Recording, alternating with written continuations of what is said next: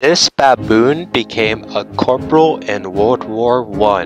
In early half of 1910 in South Africa, a guy named Albert Moore found a baboon in his farm. But instead of getting rid of it, he decided to keep it as a pet and name him Jackie. In 1915, Albert got enlisted to join the war, but he didn't want to leave Jackie behind, so he asked them if it's okay to bring Jackie with him, and they're like, yeah, sure, fuck it. When Jackie joined, he was given his own official styled uniform with a cap, a ration set, and a paybook. He also became a mascot for the 3rd South African Infantry Regiment. In France, Jackie would spend his time in the trenches where he tries to build a wall around himself during an enemy fire. But a piece of shrapnel from an explosion ended up flying over Jackie's wall, hitting him in the arm and leg. The stretcher bearers tried to take Jackie away, but he refuses to leave, wanting only to finish up his wall.